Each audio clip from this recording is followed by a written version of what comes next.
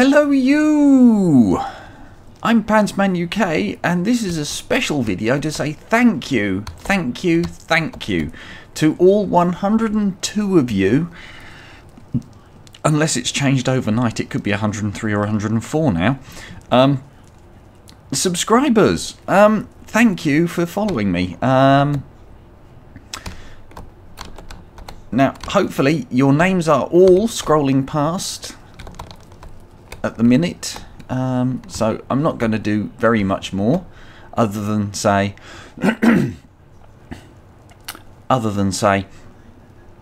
that this is the Bitfolk SMP Minecraft server that we're on, and this is my village. I found it, I put the wall around it.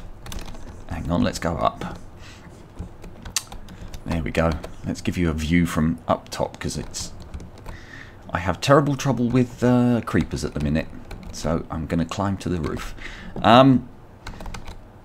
Yeah, this is my little bit of the server. If I do that for you, there you go. You can see the village nice and clearly. I am slowly but surely flattening and moving things. Ouch! Didn't need to do that. Best have a tatty or two. There we go. So yeah, this is my little bit of the server.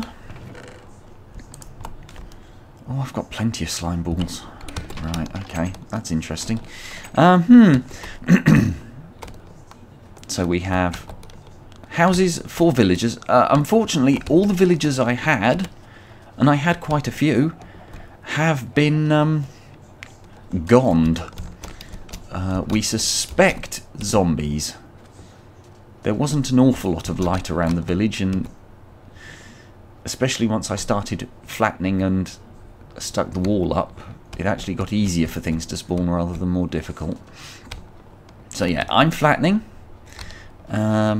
Eventually it will be internal of the wall will be completely flat, and externally this one over here, that's where I'm getting a lot of my sand from. I'm slowly but surely flattening that as well, as you can sort of see, I suppose.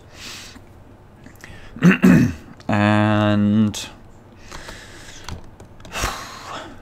that's about it. Yeah, so the server is not open to the public. It's whitelisted, and if you are not a Bitfolk customer, you cannot get on without being sponsored by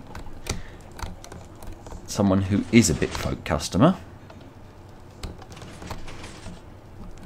There we go. And that out there is the starts of my mob grinder. It's only 3 layers at the moment. I'm having trouble getting downward. Up I can do easily enough. It's down that's proving difficult because it's sitting over water. I will find a way around that though. I have an idea. I might use sand just to block it. Fill in underneath it completely, because at the end of the day I want that. I was going to say we want that, but I want that to be as tall as it possibly can be. Now, in case anyone is wondering, I'm trying to make this video 5 minutes long, and then I will use your names in a 5-minute credit sequence, so that all 100 and however many of you it is right now have your names on screen at some point. Actually, on that subject, I suspect I owe Pahimar a big thank you. If he hadn't released EE3 pre-release 1, I wouldn't have done a video for it. Absolutely no way I'd have done a video for anything other than EE3. That kind of tells you how much I love Equivalent Exchange, but I really don't like Equivalent Exchange 2. So yeah, much love to Pahimar for EE3, because that's where I suspect most of you came from.